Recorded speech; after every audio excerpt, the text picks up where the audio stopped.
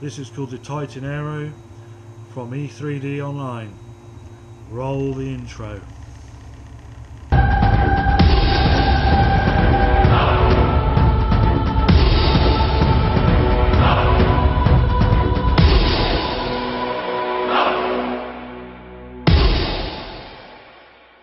On how to get all this built together and get it onto the Ender 3, hopefully without any issues, but yeah, so let's go. So what you're going to need off first is housing to put everything in, and also a fan part as well. Okay, now I didn't realise, but I actually needed a little bit bigger bolts, a few mil more, so I won't be able to install that part sadly, but we shall carry on and get this all built together still. So okay, so first off, excuse me, you're gonna have to put the little cog, excuse me if I can't remember the full term of the name, and then there's a grub screw that you basically get that tightened on down there.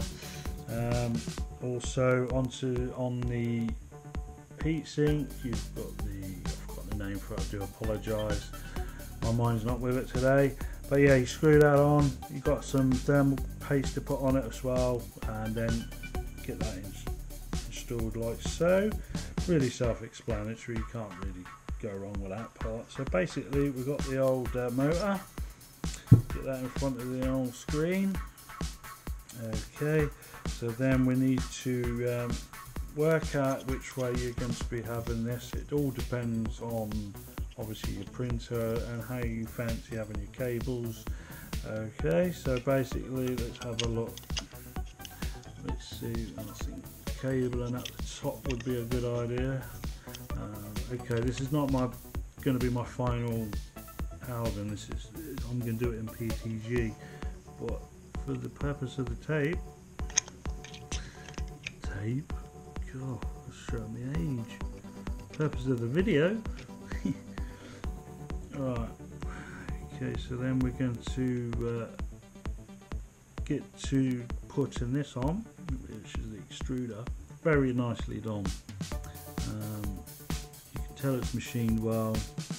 And I think it's true to how they're saying how this works, and guaranteed to be a better performance. So we'll stick that on like so, very simple.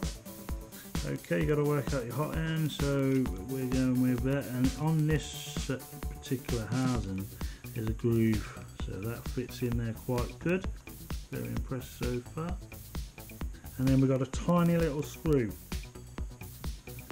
tiny little one that is small as anything.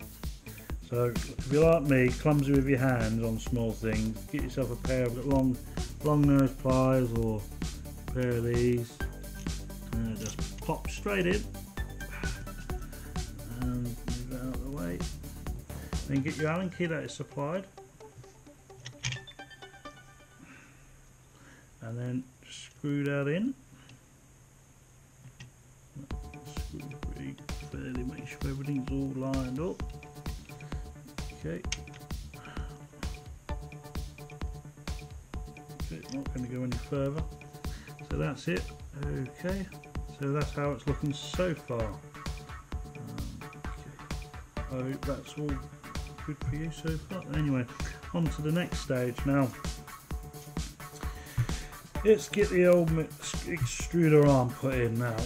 On this extruder there's two arrows, one at the top and one inside, and this will basically tell you which way you're going to be pulling it.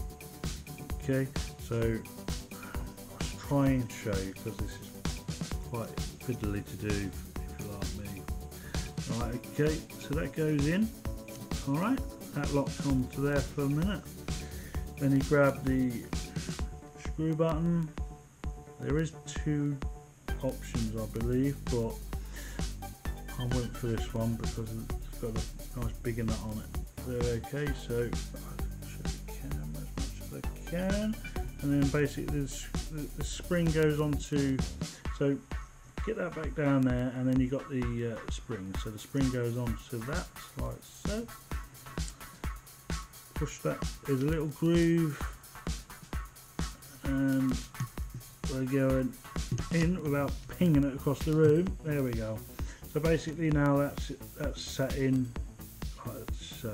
Okay, so fairly straightforward when you come to think about it, really.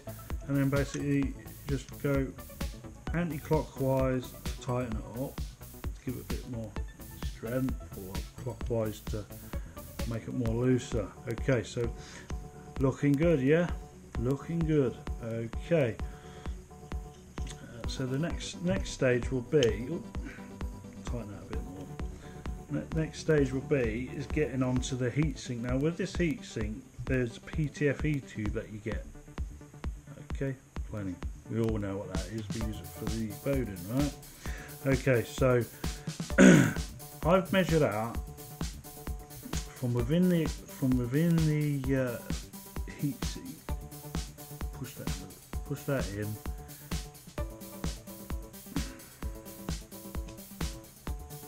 Okay, so that's snugly fitted in like so. Okay, now then you got this black part. I do apologise, I can't remember the name, but yeah, this one tells you it's 1.75 diameter, which is what we use mostly.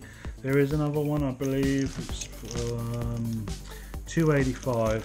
So you've got the choice there, basically. So basically, when this goes on, it only goes on one way. Okay, so it fits in like so. Okay. Now with this, I've measured on my calipers. Okay, from where it is to there, it works at 22.0 millimeters. Alright, so that gives you an idea what to cut, basically, if you haven't got any calipers or anything and you're wondering what the size should be. So that's how it should look like now.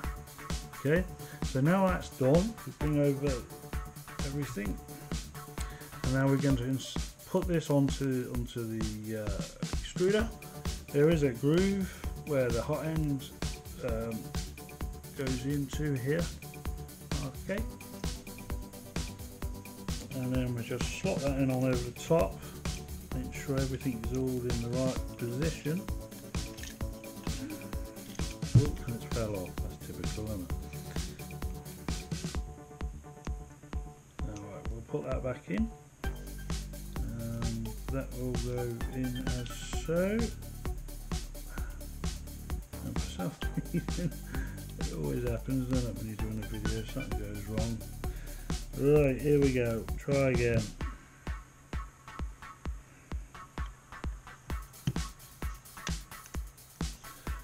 We're in. Hang on, just got to make sure that cog fits in there snugly. Okay.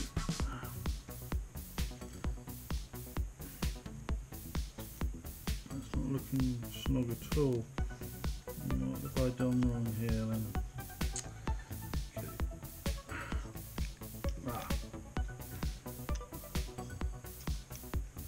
Let's just undo the tension a little bit, might be too much tension on there.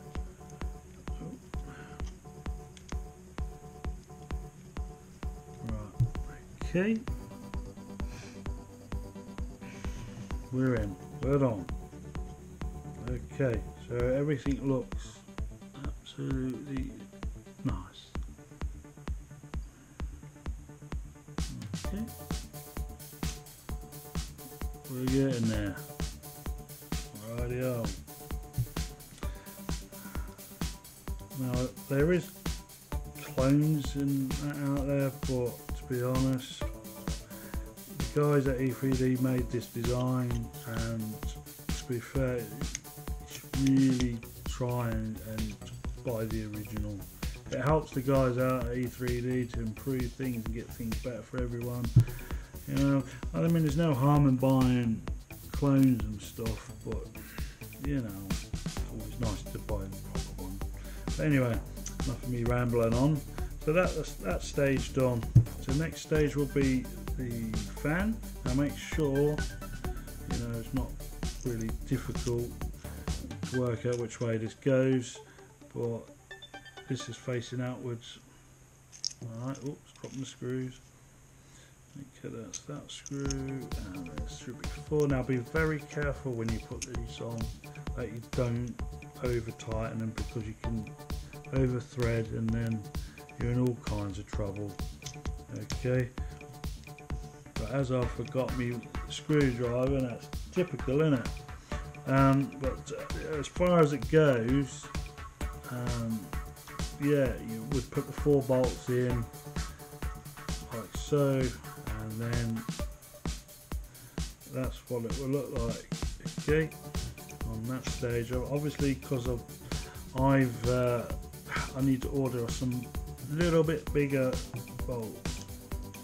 It would all go on like so, and then just trying to show you guys how this goes on.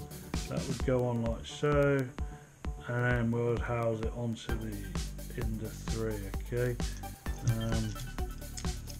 obviously then you would get all this put in, as we're just doing the demonstration on how this is installed. The rest of it's really easy, to be fair. In the next video we will be doing a bit more of the getting the cable in and everything, and getting it onto the gantry. Yeah, until the next part, see you soon.